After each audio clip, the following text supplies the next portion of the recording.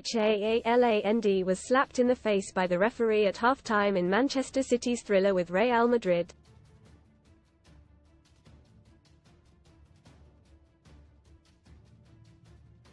The striker was left fuming with French official François Letexier during Tuesday's thrilling 3-3 draw in Spain.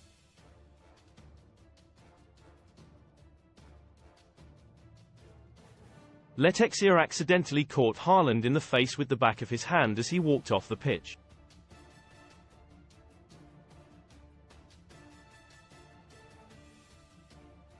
The incident occurred after the half-time whistle at the Santiago Bernabeu.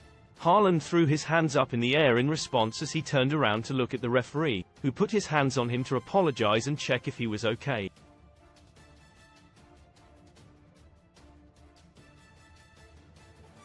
Letexier had been gesturing while he dealt with protests from Real Madrid fullback Dani Carvajal.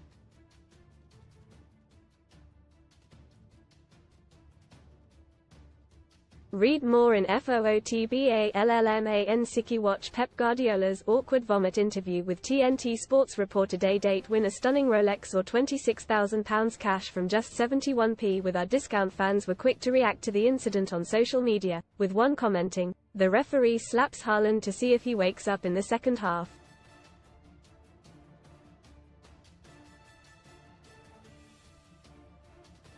Another added, "Ref couldn't see him as he ghosted all half."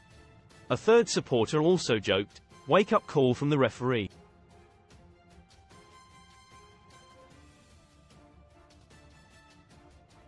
Meanwhile, one more wrote, "He didn't see Haaland was on the pitch."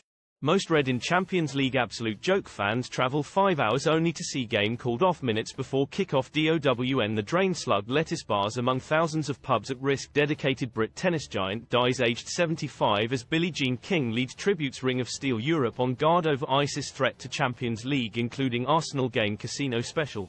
Best casino welcome offers. Haaland had endured a difficult first half in the Spanish capital as he managed just 4 passes.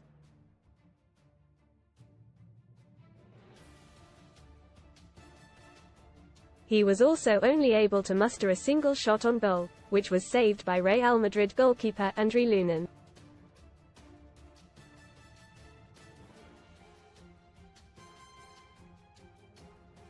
Erling Haaland's model girlfriend Isabel Steele's show at Champions League draw as cameras pan to her in crowd. Despite Haaland's struggles, City took an early lead on Tuesday night through Bernardo Silva's freak goal.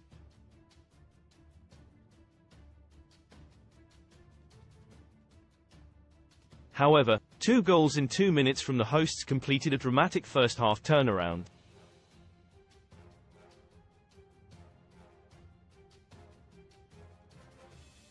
An own goal from Ruben Dias leveled the score before Rodrigo put Los Blancos in front.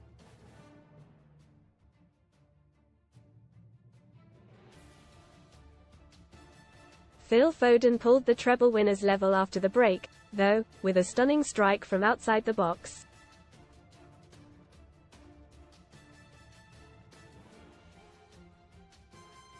City then completed their own turnaround as Josko Gvardiol restored their advantage.